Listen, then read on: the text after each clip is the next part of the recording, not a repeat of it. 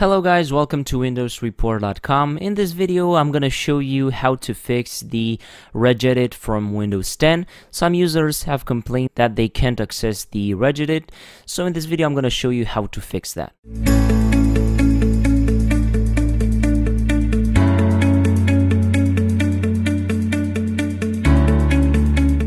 The solution that I'm going to show you is really simple, and you are going to have to use the SFC scanner from the Windows, and that should fix the Regedit. You are going to be able to access it really easily. To run the SFC scanner from the Windows, you have to click on the search button and then type in here CMD. Up here, you're going to find CMD, right click on it and then click on Run as Administrator. CMD will pop up here, and in CMD, you're going to have to write SFC /scan now, and then you press enter and the scan will start. After the scan is complete, you have to do a restart to your PC and the problem should be fixed. Now you can access the Regedit without any problems. So guys, this was the video for today from windowsreport.com. If you enjoyed it, don't forget to leave a like and subscribe to the channel for more videos.